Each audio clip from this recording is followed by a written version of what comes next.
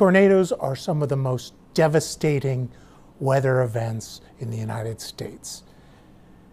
So there's all sorts of types of warnings that meteorologists give to people when tornadoes are coming, or it's possible that tornadoes could come.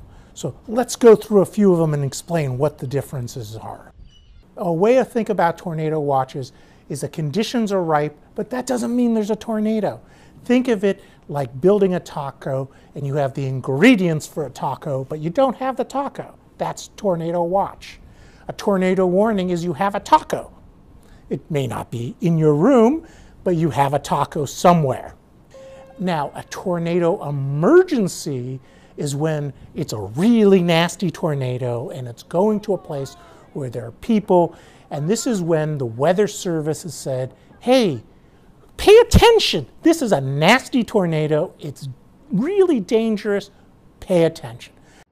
This started about 1999 when one of the Weather Service officers was trying to get people's attention, and now they've done this 296 times. About 15 times a year there are tornado emergencies.